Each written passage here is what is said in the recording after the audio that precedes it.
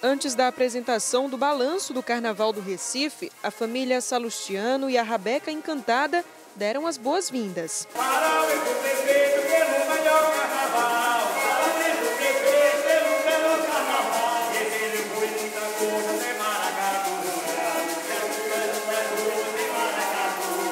O maestro Forró representou os homenageados do Carnaval deste ano e recebeu um troféu das mãos do prefeito Geraldo Júlio. Uma responsa muito grande ser homenageado por uma cidade que é a maior cidade do planeta em termos de cultura, de diversidade, de espontaneidade, né?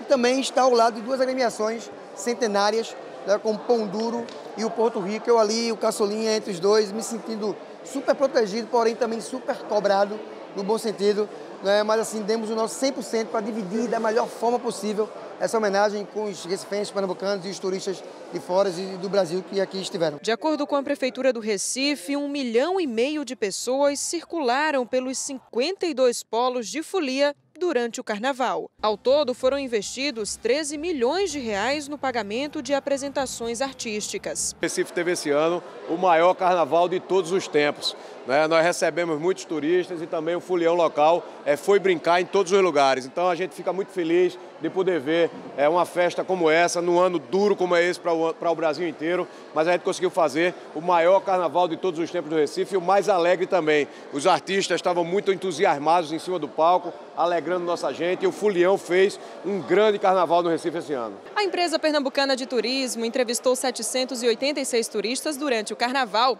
97% deles disseram terem ficado satisfeitos com os 4 dias de festa e que pretendem voltar.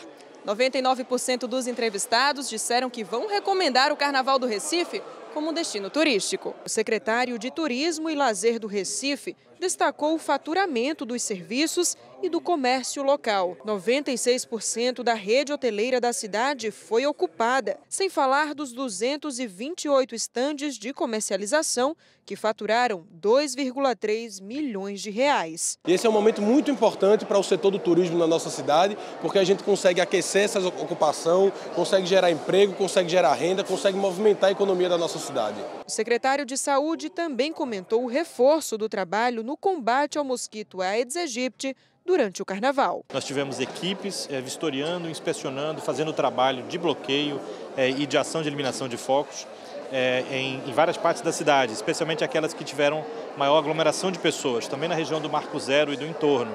No Marco Zero, o principal polo da festa, a média de público foi de 150 mil pessoas por dia. Mas esse número dobrou na noite da segunda-feira, quando mais de 300 mil pessoas estiveram presentes e quando foram registradas cenas de tumulto e de violência. O prefeito Geraldo Júlio amenizou os problemas que foram denunciados pelo público na noite do rock. Tudo que aconteceu, a gente faz as revisões para o ano seguinte. O que é mais importante é que o Carnaval do Recife está marcado por ter sido o maior de toda a história, o mais feliz, o mais alegre, o mais animado. O folião pôde brincar em todos os lugares, contou com toda a estrutura montada, alimentação, segurança, saúde, tudo montado para atender ele em todos os polos da cidade.